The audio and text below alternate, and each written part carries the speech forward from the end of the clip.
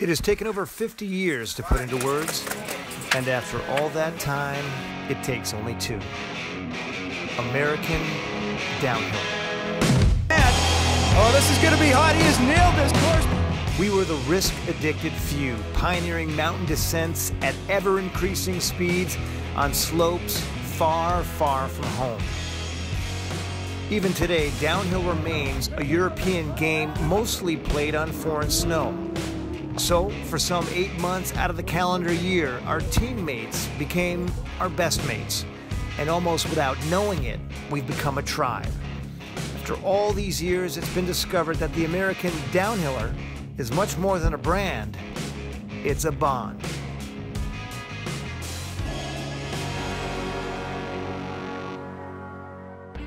I mean, I think the concept of American downhiller has always been there in the background. I don't think any of us really acknowledged it until, or I don't think anybody acknowledged it sort of formally until Marco coined the American downhiller name. We always felt like we're different. You know, the guys that were on the downhill team, we always felt like we were different than the tech team. We always felt like we were different than the women's team. We always felt like we were different from any of the other men's teams in the world, for lots of different reasons. And so we just, you know, felt like we had a unique bond, all of us, and we do. I mean, I can, you know, sit down and chat with downhillers from the 70s, and, you know, we've got a unique bond, even though we didn't know each other then.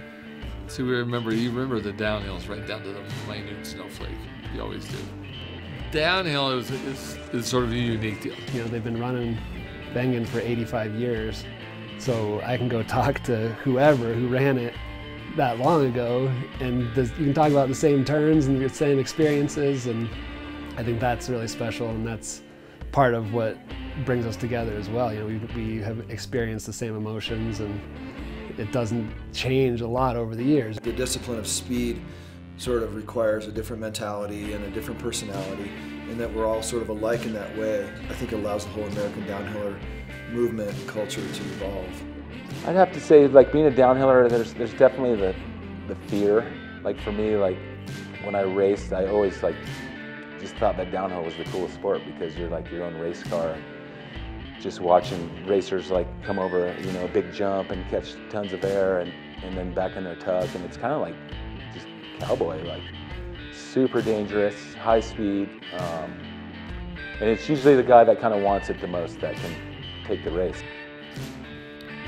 By the time Tommy Moe showed up at the 1994 Olympics, he had fashioned himself into a Formula One, but still with a hint of that freewheeling VW microbus. But going back to the beginning, it's fair to say that when the U.S. team first showed up in Europe, it was with a fleet of high-powered American muscle cars, probably best suited for a demolition derby. Afraid of nothing, loving everything, and ready to put on a show. It wasn't about the paint and polish. That wasn't an option. It was about what was under the hood.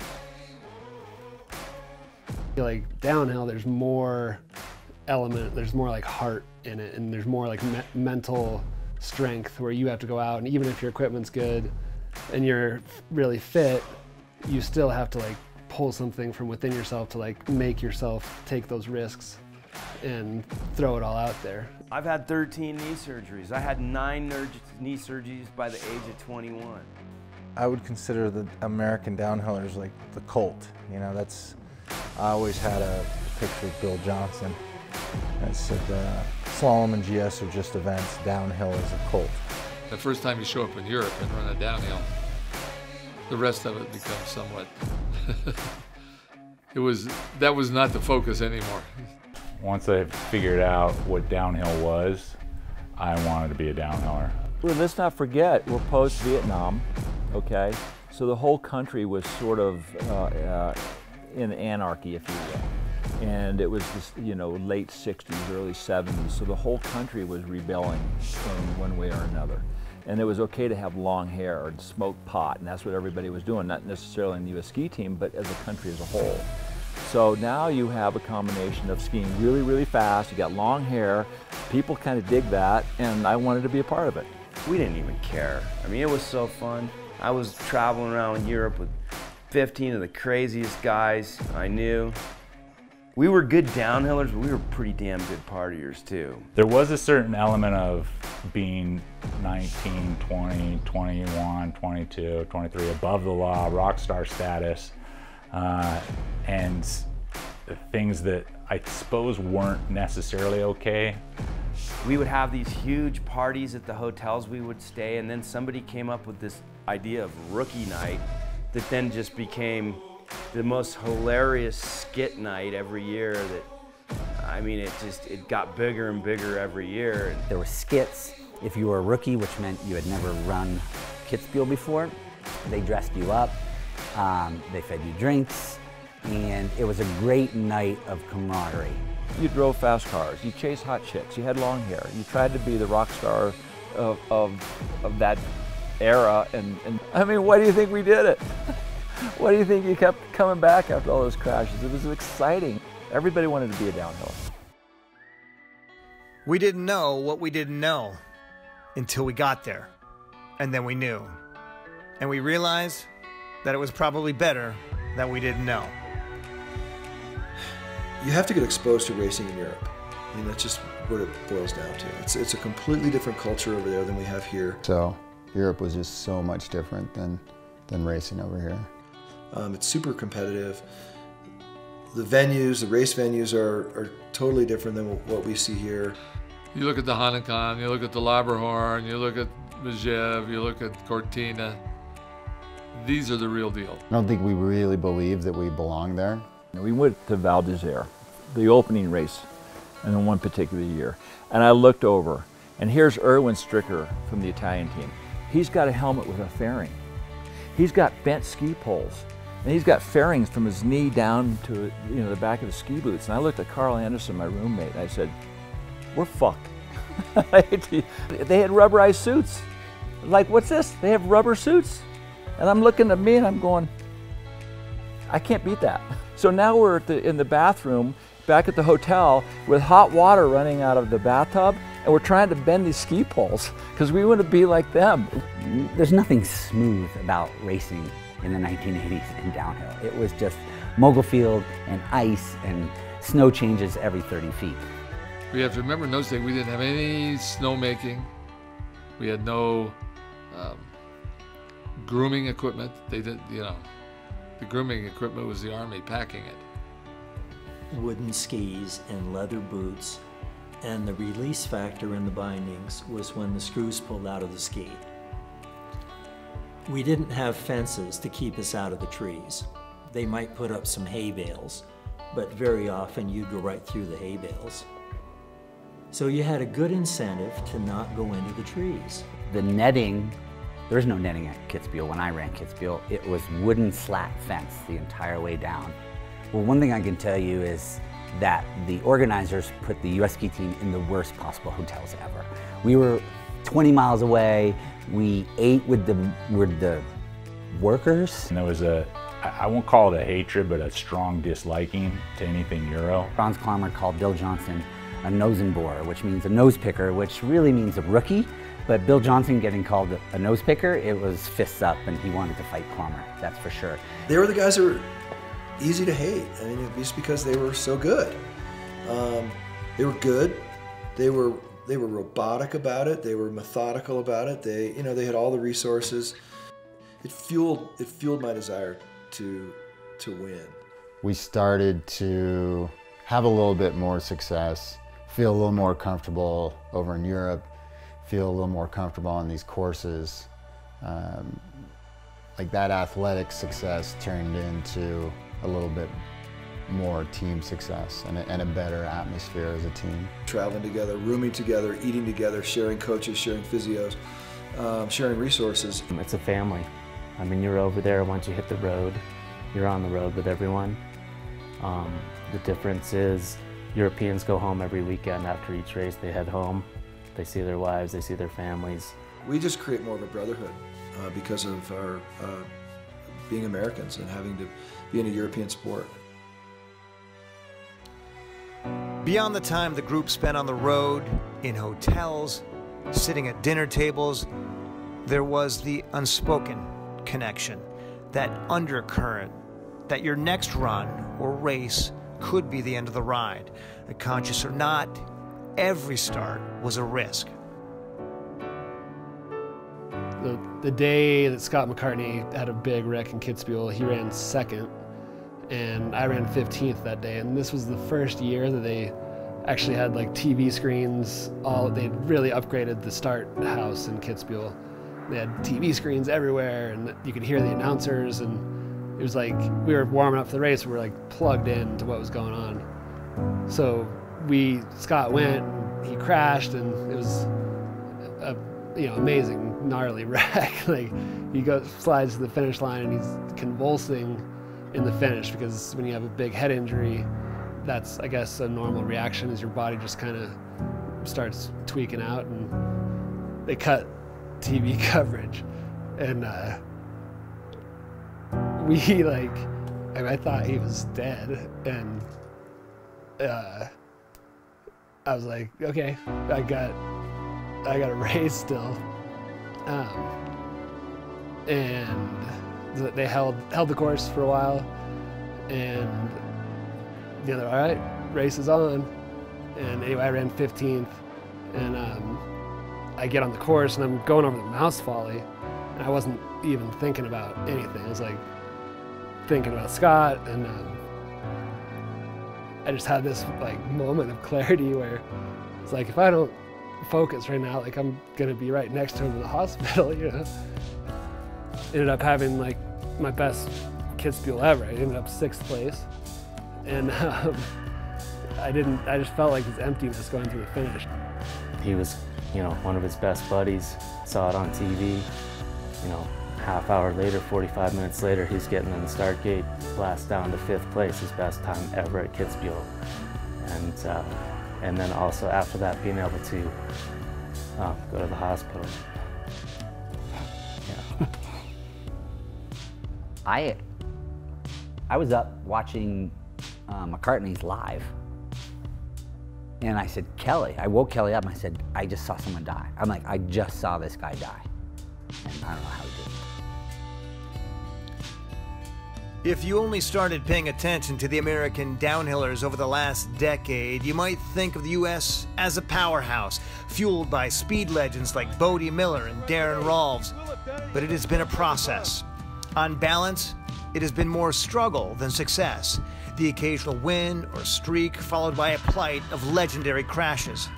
Until 1984, the U.S. was going on 50 years without winning the Olympic downhill gold. And then came brash Billy Johnson to ignite everything in his path. Not everybody really liked Bill Johnson, but he was great to me. He was my biggest mentor. My first time I met Bill Johnson, I was at a training camp in Copper Mountain, and I knew Bill Johnson because he was the mean guy in the white downhill suit with ketchup stains all over it. But I hadn't really met him, and I had the flu, and I went to see the team doctor, and when I got out of the team doctor, I walked out the door and I heard this guy say, "What's wrong, you sick, you little pussy?" And I looked up and that was Bill Johnson. His impact on American ski racing is he paved the way for the guys, for the Darren and the Marco era. And those guys took it to a different level. I mean, they won a lot more races. But Bill Johnson started that. Americans can win. Bill Johnson probably would not have made it in another era. Not because he wasn't such a great skier, but because he had a personality and a lifestyle that would not have fit under the Beatty rules. Bill Johnson was with us in the '80 Olympics as a forerunner, and as coach, we got to pick our own forerunners. And he happened to be skiing on the same skis that Pete Patterson was skiing on, and we used him, and Pete got 5th, basically due to Bill Johnson's expertise in skiing down in the downhill and helped us pick the right skis for him. I believe it was 3 things that made him so good was the aerodynamics, for sure, the risk of the line, and then his just absolute amazing ability to psych out the competition. He was just he was a master at it. Nothing like Johnson, I'll tell you. That kid, Jesus Christ, he was unbelievably tough. And he's not alone. Those kids are tough as hell. As fast as Bill Johnson ascended, shortly after 1984, the U.S. men sped into a drought. There was no results to stand on for us, and that was tough. I started racing World Cup when I was 16 years old and totally got my ass kicked, like, for years. When, you know, 87, 88, 89, 90, 91, 92, I had like 8 years before I even, like, had a top 5.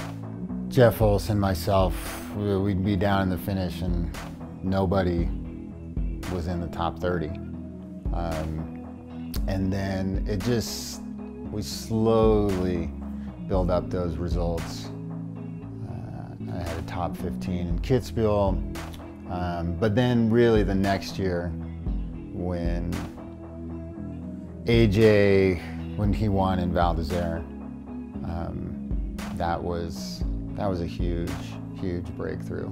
I know we would have good sections, or we'd have good training runs, and then on race day we just couldn't put it together.